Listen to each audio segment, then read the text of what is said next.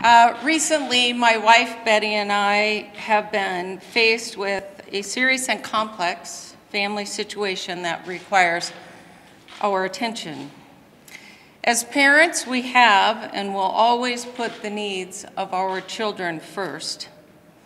With that as our compass, we have made a decision for our family, which will require an all-hands-on-deck type approach. As this is a private issue involving our children, that is all I want to say on the matter, and I appreciate your respect of our privacy. For this reason, I have come to the difficult decision to withdraw from the 2019 Salt Lake City mayor's race. In making this decision, I weighed three things: my responsibility to my family, something I have fought to legally have for most of my personal and professional life, my duty to the people of Salt Lake City and to the office I hold, and my desire to be a candidate for mayor. There is no question in my mind that my commitment to my family and my role as the mayor of this great city must be my top priorities over being a candidate. Over the next 9 months, Salt Lake City will undergo tremendous change as many of the programs and policies we have been fighting for the last 3 years will be realized and implemented. New city-sponsored bus service will begin, helping bridge a gap between our east and west side communities, bringing increased equity and adding a critical component to our effort to help clear our air. We will be opening the new homeless resource centers this summer, a new service model to help those most in need in our community. We will be welcoming the world as Salt Lake City hosts the United Nations 68th Civil Society Conference. This is the largest international gathering Utah has seen since the Winter Games in 2002. It is also historic, as it will be the first time it will be hosted on American soil. We will be launching new housing programs to ensure that Salt Lake City is a welcoming place to live for all people of all backgrounds and income levels. A new agreement between Salt Lake City and the school district regulating how law enforcement engages with students in our schools has just been put into place, helping to further break down the school-to-prison pipeline. Major infrastructure projects have begun, the start of a multi-year plan to repair and replace our failing roads and infrastructure. We will move forward on our 100% clean energy plan, including updating the city's goal to be completed by 2030. And we will ensure that our lawsuit challenging the constitutionality of the state's takeover of our land use and taxing authority to build the inland port moves through the courts with my full attention. When I took office, I asked city staff to begin a journey with me, a journey to build a city for everyone. Together, we have created fundamental shifts that will make our city more accessible and equitable for decades to come. We have ensured that whoever takes this office next stands in a better position to further move our city toward resiliency and equal opportunity. As your mayor, I will spend my remaining time in office implementing the plans we have developed, as well as launching new initiatives around education and our justice courts. Salt Lake City deserves a candidate for mayor who is focused on the issues that matter and the policies that will change lives for the better. I fully intend to be a part of this debate. I will challenge those who seek this office to demonstrate their ability to prioritize the people most in need and to develop policies which will help all people achieve their potential.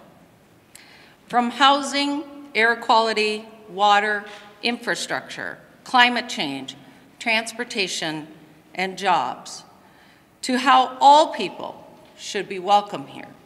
I want to know where they stand on these issues and the inland port. I want my mayor to be someone we can believe in and who will fight for us. Salt Lake City is unique, complex, and requires thoughtful attention from a hard-working leader. Someone who is willing to work side by side with the experts, like those we are fortunate to have on this team.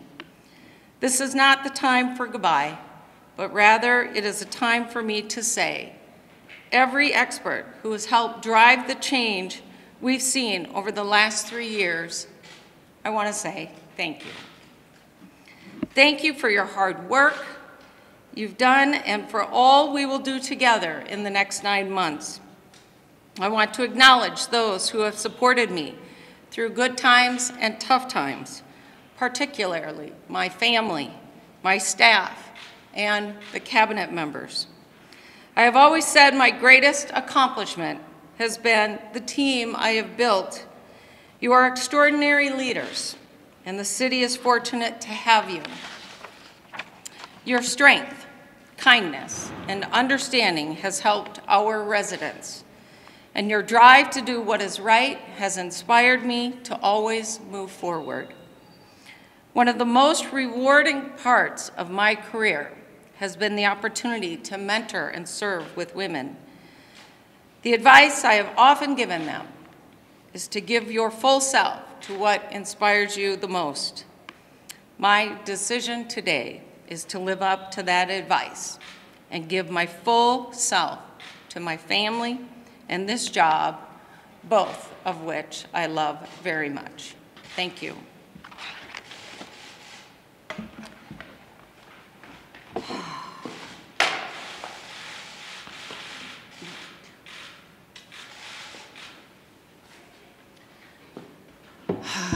I'll answer any questions you may have. Without obviously going into any details, I know the community is going to ask if they can do anything for you. That's the Utah way. Is there anything when viewers ask us what Sure. we can do? Is there anything? You know, what I want is for this community to continue to support myself and my administration over the next 9 months. We certainly have a lot of work to do, and with a couple new initiatives that I want to get launched, it's very important that we stand united on many fronts, and there's still real opportunity for us to even bring more equity to this community, and to have community support around that would be meaningful to me. Mayor, what do you hope you're going to be remembered for during your time in office here? What's the one thing that you are really proud of? What do you want people to remember you for? You know, we came in to create big shifts so there was more equity in opportunity, and I think if you look at how we've come at that from so many angles, whether it's delivering homeless resource centers so that people experiencing homelessness get better care and a quicker step forward. So, you know, we've delivered on reconfiguring homeless services and transportation. You know, we're starting our new transportation opportunities this year to help connect people to jobs and education and employment better. Housing, affordable housing, also helps create equity and opportunity. And so when we talk about creating a city for everyone, we're not trying to get everyone to move here. We're trying to make sure everyone who lives here feels like they have the same opportunities as anyone else. And accessibility is a big one. You know, it's easy for those of us who can just walk around to get around and everything's working. It's very different for other people who maybe experience some sort of impairment. So equity and opportunity That's what I would say. Mayor, is there one thing, you talked about what you're proud of, is there one thing that you're disappointed you weren't able to accomplish in your time in office? Well, I sure wish I could have stopped that dang port. So I have a little work to do there. But if I can get a lens on the justice courts to make sure we don't have bias, I think that will be meaningful work. And the education program that we've created really helps fill gaps in our community. I think if we can get that launched, that will be awesome as well. When you dealt with whatever your family is going through right now, would you consider another run for office? No, you know, this is long-term.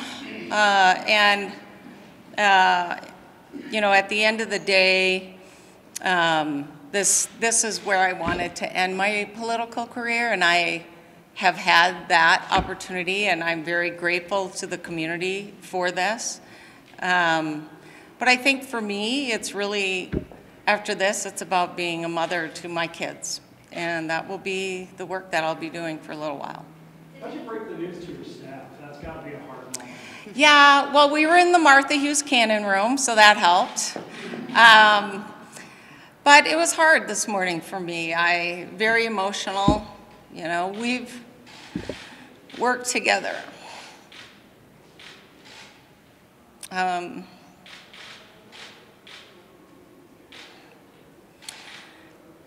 It's been a very hard journey because we've worked so hard. You know, we came in and went right to work on these big issues that affect so many people, trying to create the biggest shifts possible for equity, right? And you know, I think we've laid some foundational work that the next mayor can build on and will really be a game changer, I believe, for this community for generations to come. So thank you to all of these amazing people standing with me and behind you for all the work that's been done in 3 years. It's been remarkable, and I think a lot of people wanted to see us maybe struggle or fail, and yet we never did. And I'm very grateful for the stamina of the team that I've built and the expertise. I will also say that, you know, I've had the opportunity to work on a national level on climate change and air quality issues, and that would not have happened unless I had the kind of experts I have behind me. And I'm very grateful to Vicki Bennett and her team. They're just extraordinary experts on these issues, and they will continue to do this work even when I'm gone. And we are all very fortunate to have the teams we have today doing the work they're doing. Did anything else go into this decision between polling? Does anyone else have a question? Anybody? Okay, well, thank you everyone for your time. I appreciate it. Have a good day.